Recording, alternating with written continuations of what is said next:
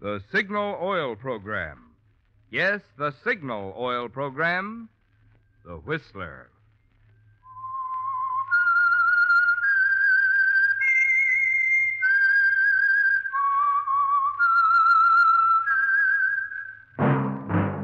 That whistle is your signal for the Signal Oil Program, The Whistler.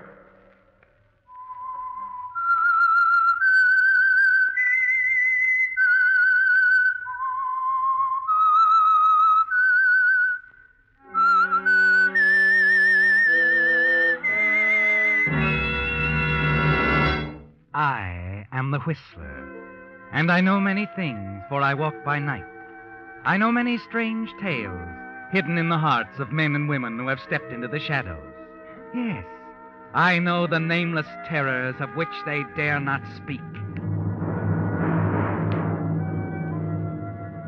Yes, friends, it's time for the Signal Oil Program, The Whistler, rated tops in popularity for a longer period of time than any other West Coast program in radio history.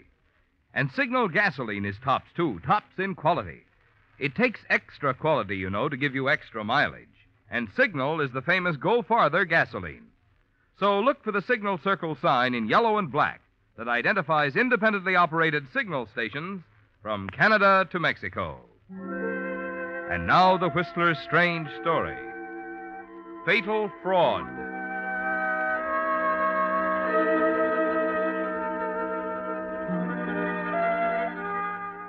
The questioning by the Hong Kong police was brief.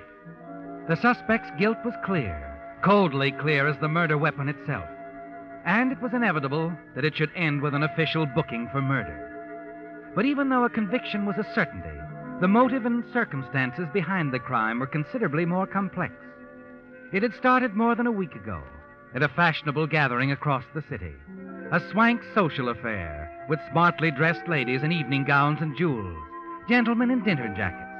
And the precise moment might have been when most of the guests adjourned to the library and listened to that well-known voice and stared at the man who spoke. We shall defend our island, whatever the cost may be.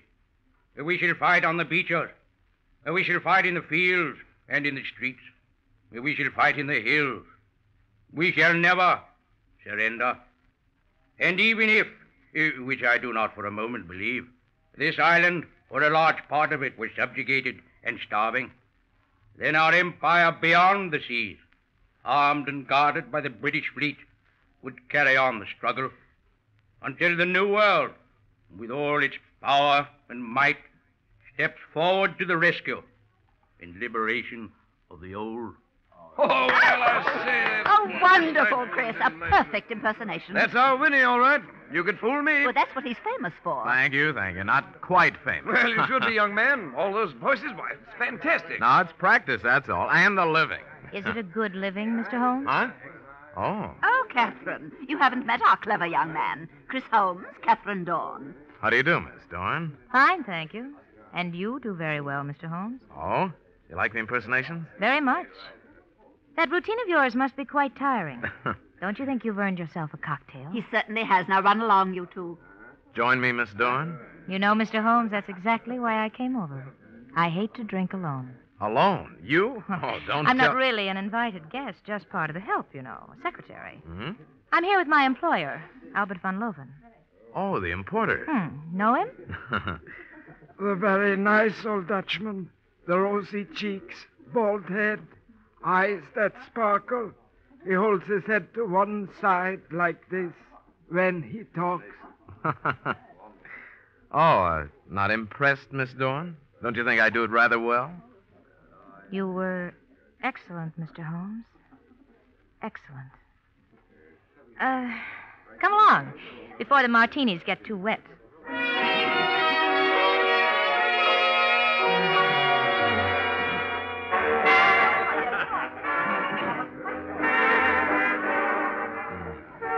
Chris, you know you dance as well as you impersonate. Sure, been copying Fred Astaire. I mean it. You mean a lot of things, Catherine. Or, is it the cocktails? How many have you had? Well, I did become a bit impatient waiting while you were talking to Van Loven. You shouldn't have. I was acting in your behalf. Oh? Mm-hmm. You are invited out to his home for a few days. What? Whose idea? Mine. I thought it might lead to something for you. Lead to something. I think your talents are wasted on nightclubs. Thanks, but the importing business isn't something one picks up overnight. No, Catherine, I'm afraid Now, relax. You're not going to turn Mr. Van Loven down. He wouldn't like that. Neither would I. You know, you're odd, Catherine. So are you. And two odds make an even match. Don't they, Chris?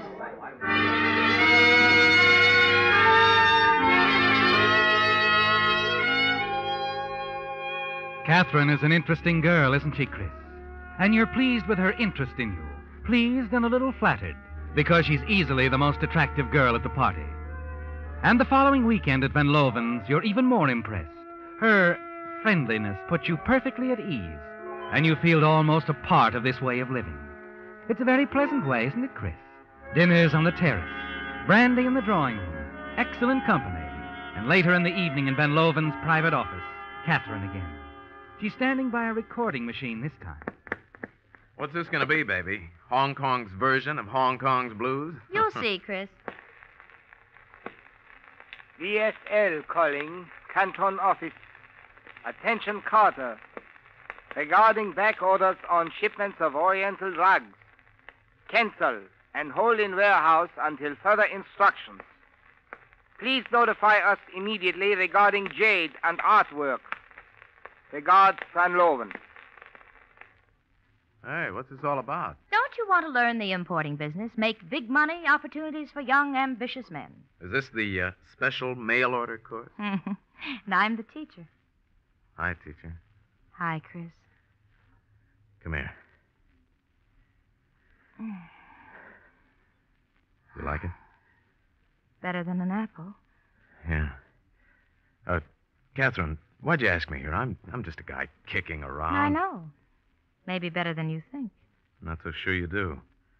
I'll admit I've been in a few deals that seem shady. Sure. That's what I said. Two odds make an even match. You still haven't told me why you asked me here. Chris, I want you to help me do something. It's simple. He's bringing in some money in a few days, lots of money. Kind we can keep up with. Look, what are you talking about? Van Loven, Chris, and his Canton office. The details don't matter. All that I'm interested in is the money. And me? And you. You know I'm interested in you, Chris. Draw the pictures, honey. The bright boy's a little dazed right now.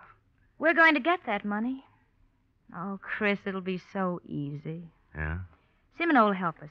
Who's he? He operates the radio shack here. Oh, that's a nice hobby. Oh, Chris, you're not even listening to me. Don't you want money? Sure. Well, there's plenty, Chris, and it's all coming in by plane, Van Loven's plane. It will land only where he directs. Semino? Mr. Van Loven, he's going to direct his pilot over the radio.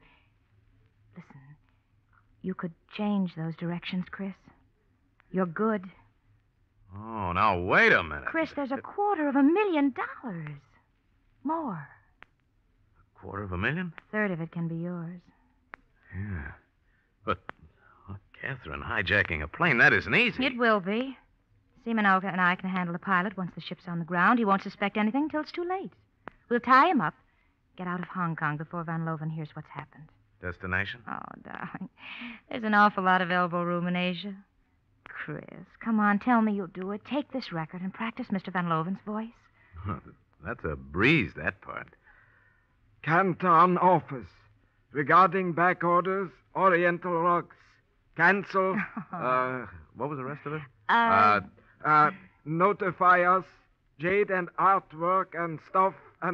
Regards, Van Loven. Oh, Chris, you know you're marvelous. Yeah. Say, Kath, you really think we can get away with it? We can. And we will, Chris. We will.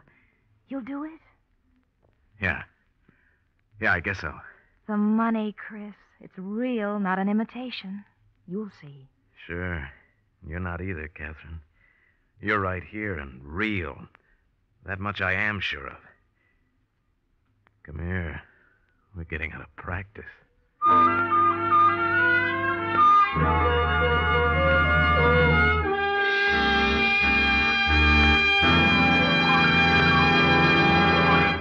With the prologue of Fatal Fraud, the Signal Oil Company brings you another strange story by The Whistler. The English people have a neat way of getting more miles out of each gallon of gasoline.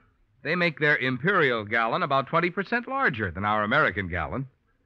The drivers out here, however, have found an easier answer to the mileage problem. They simply use Signal, the famous Go Farther gasoline. And by so doing, they not only enjoy maximum mileage, but also peak performance. For mileage and performance go hand in hand. They're both the result of the extra efficiency today's Signal gasoline coaxes from your motor. So whether you're interested in economy or in driving pleasure, make this test. Try a few tankfuls of Signal gasoline. Keep track of Signal's good mileage. Notice Signal's flashing pickup and smooth, effortless power. See if its performance in your own car doesn't prove why each year more and more drivers throughout the West, from Canada to Mexico, are switching to Signal, the famous Go Farther gasoline.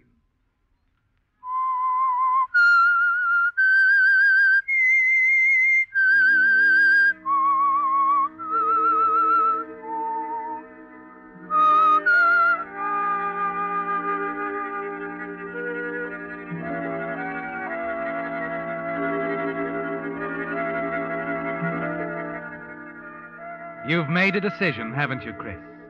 Yes, you've decided you're going to help Catherine with her plan to hijack her employer's plane arriving in Hong Kong from Canton with almost $250,000 aboard. And your part in it is all so simple. You've only to impersonate Albert Van Loven's voice, order the pilot to land at another field where Catherine wants it to land. It's the opportunity of a lifetime, isn't it, Chris? And the future grows brighter and brighter as you think about it the following day. Then that evening, Catherine takes you across the back gardens to a low, rambling building, a good distance away from the house. You find yourself entering the radio room, where you meet Rene Simoneau. Rene? Rene, this is Chris Holmes. So this is the famous one, eh? The one with the voices. Hiya, Simoneau. He's going to help us, Rene. Is he? You don't seem enthused, old boy. I am not. He's afraid our little scheme won't work, Chris.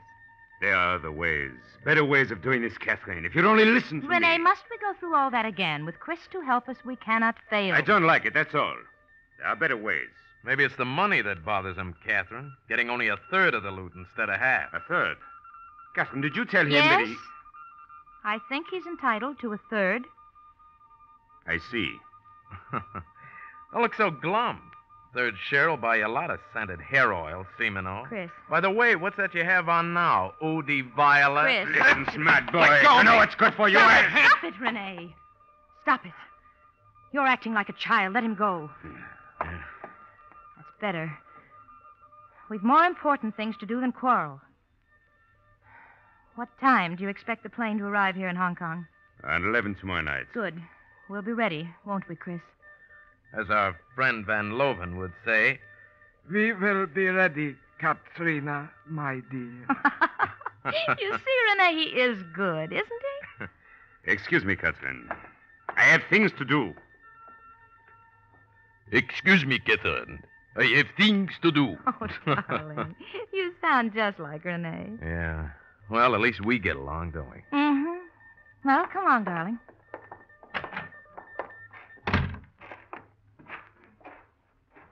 Kath, Mm-hmm.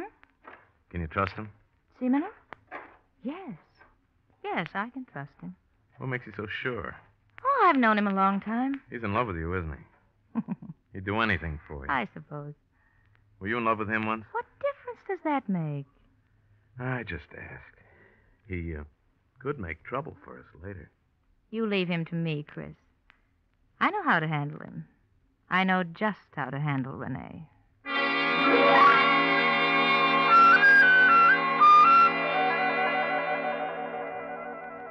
Moments later, you're back on the terrace, mingling with Van Loven's guests. You're being your most charming self, aren't you, Chris?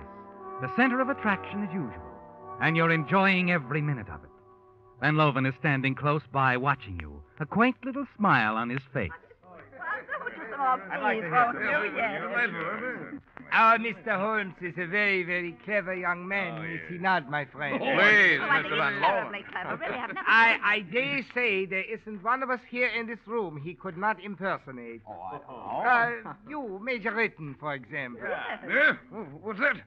Me? Oh, by George, I say now. Really?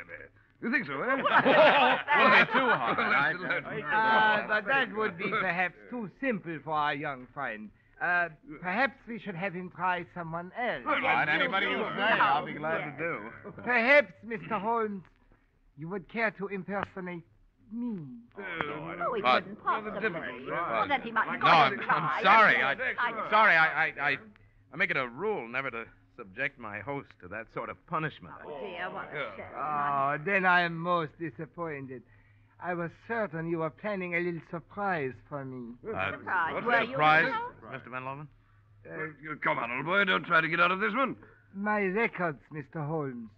I overheard you playing several of them. I thought you were studying my voice. Oh, man, you're always a Can't step put ahead of anything everybody. in Really. Yeah, that's... Well, I'm afraid I have a confession to make, Mr. Van Loven.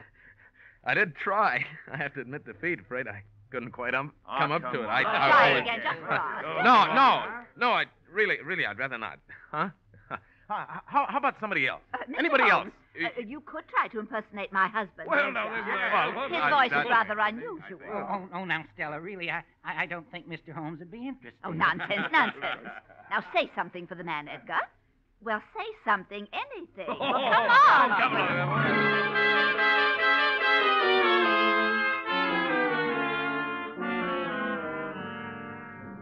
You oblige her, don't you, Chris?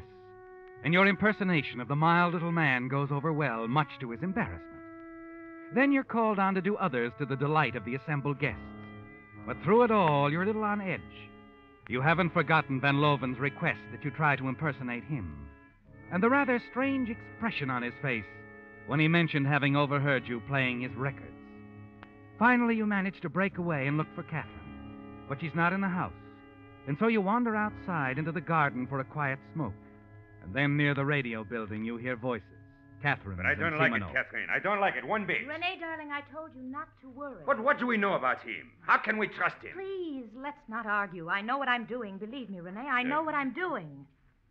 He's important to us now. Without him, we haven't a chance. All right. All right, Catherine. We'll do it your way. But once this is over... Yes, darling, yes. Once it's over, then we'll see. We'll see.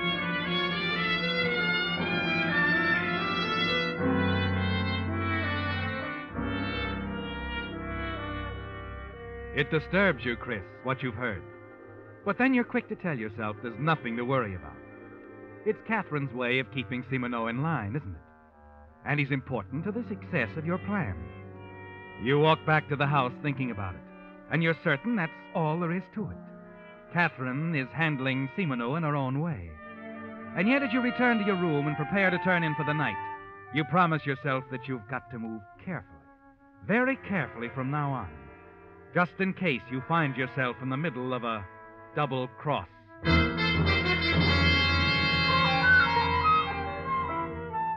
The following morning at breakfast, you discover that your host has plans for his guests. Motorboating, lunch at the Hotel Royal, and then the races. Plans that keep you from seeing Catherine all that day. Then when you and the guests return to the house early that evening, you hurry upstairs to dress for dinner. Chris, Huh? Oh, Catherine. Chris, there's been a slight change in plans. Yeah? The plane has already left Canton. Oh? Simoneau just told me. It's scheduled to arrive here shortly before 9. 9? Well, we'll be right in the middle of dinner. Well, I'll tell Van Loven you're not feeling well, that you won't be down. All right. Now, here's the message. Study it. Be at the radio room in an hour. I'll meet you there.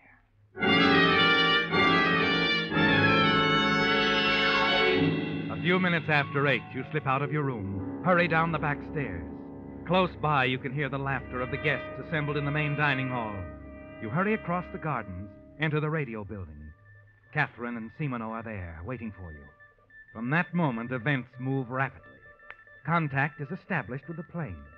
You find yourself speaking into the microphone. VSL, this is Albert Van Loven. You will disregard previous instructions to land at Hong Kong Air Base. Proceed to emergency field on Pelang Road for landing. Repeat, please. Disregard previous instructions to land Hong Kong Air Base. Proceed to emergency field on Pelang Road for landing. Got it, Mr. Van Loven. Once the radio has been disabled, there's the dash to the deserted airstrip on Pelang Road. And only a moment after Catherine's brake the heavy car to a stop, you hear it in the distance. There it is, the plane. Right on schedule. All right, Renee. Come on. Wait for us here, Chris. Renee and I will meet the plane. Okay, but about that pilot, I won't hold still for murder. Don't worry. He won't be harmed. We'll just tie him up. You watch them as they hurry toward the landing strip. Then the plane circles overhead and comes in for the landing and pulls up to a stop.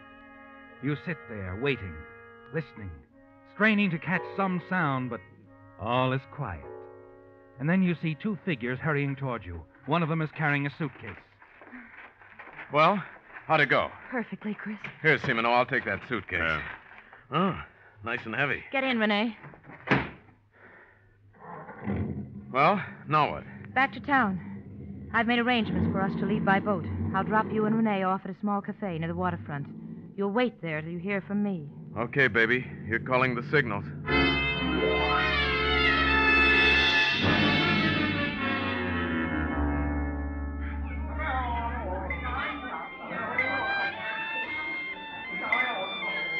Relax, Simino. Relax. I don't like this waiting. Forget it. Enjoy the floor show. Ah, she's cute.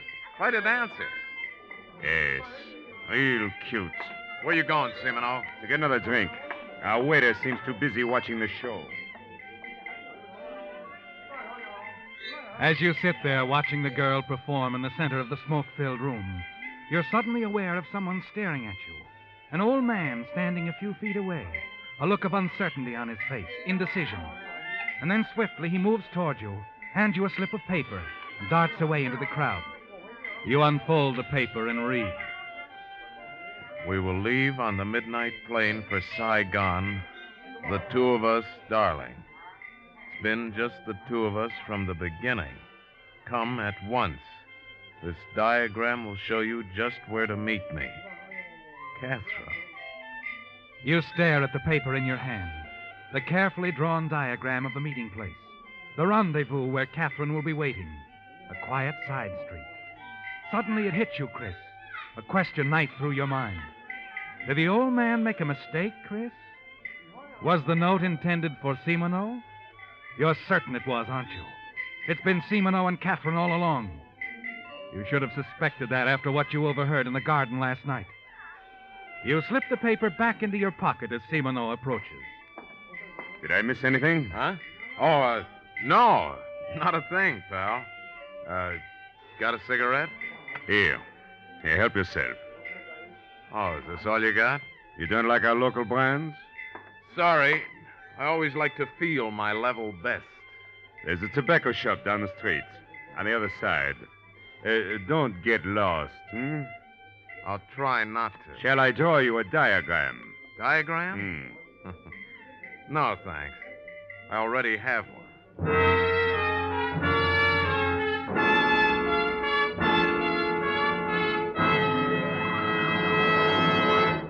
The Whistler will return in just a moment with a strange ending to tonight's story.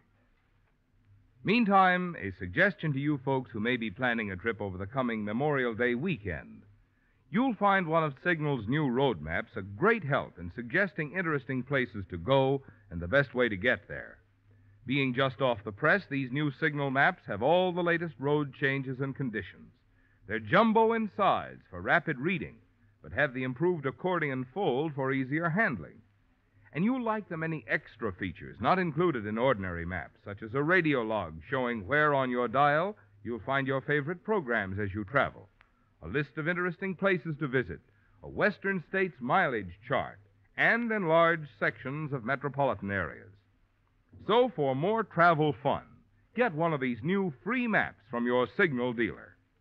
And, of course, power your car with Signal, the famous Go Farther gasoline.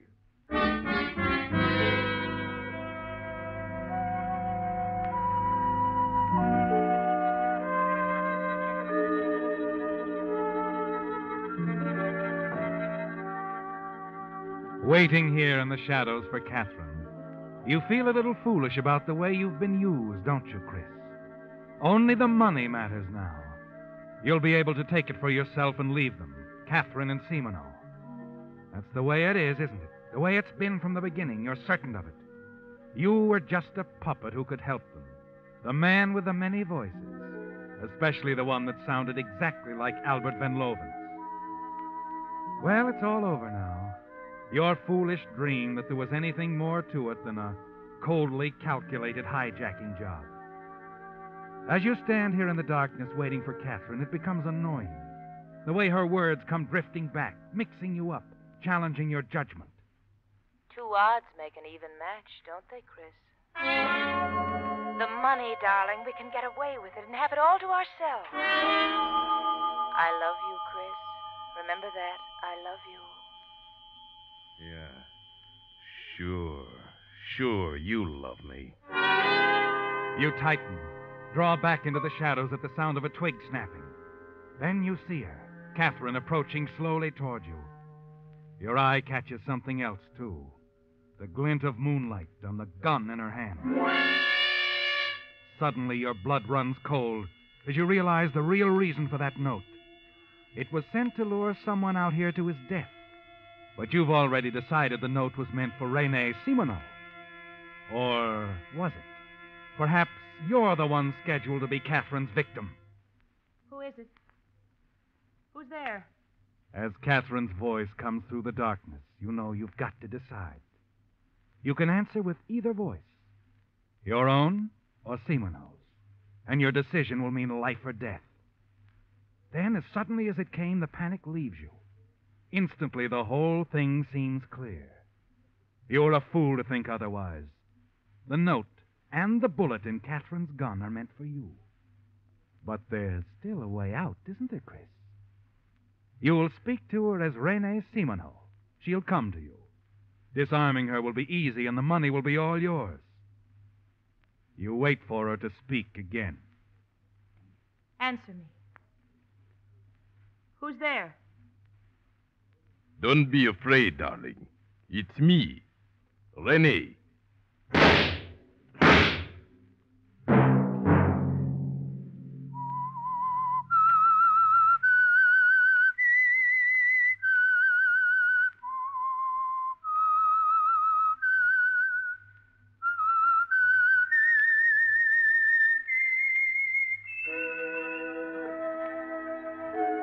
Let that whistle be your signal for the Signal Oil program, The Whistler, each Sunday night at this same time. Brought to you by the Signal Oil Company, marketers of Signal gasoline and motor oil, and fine quality automotive accessories. And now, Signal Oil Company extends congratulations to the Armed Forces Radio Service on its 7th anniversary for bringing top entertainment to our troops overseas, as well as to those in hospitals and cantonments here in the United States. We are also pleased that AFRS has chosen to rebroadcast the Signal Oil program, The Whistler, regularly to our military forces overseas.